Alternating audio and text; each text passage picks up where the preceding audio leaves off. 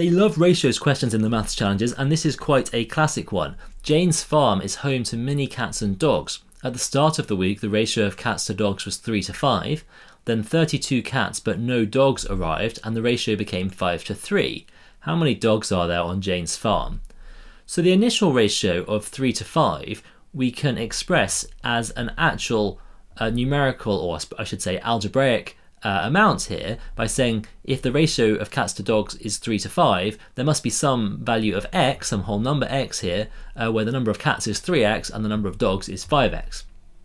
So writing it as the actual number, or an expression for the actual number, allows us then to say, okay, these 32 cats arrive, so then there'd be 3x plus 32 cats. The number of dogs doesn't change, that's still 5x.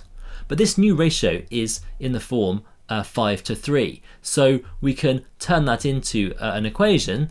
The ratio being equivalent here would be the same as saying 3x plus 32 divided by 5x equals 5 divided by 3. You could write that straight away if you wanted to, if you were confident with ratios, as this next line, 3 times 3x plus 2 equals 5 times 5x, or 25x.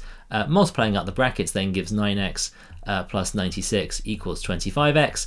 Subtracting 9x from each side gives us 96 equals 16x, and then x is just 96 divided by 16, which is 6. Now that's not the answer to the question. We're asked for how many dogs there are. The number of dogs, of course, is 5x, so we just do 5 times 6 to get 30, and that's the answer to this question, E30.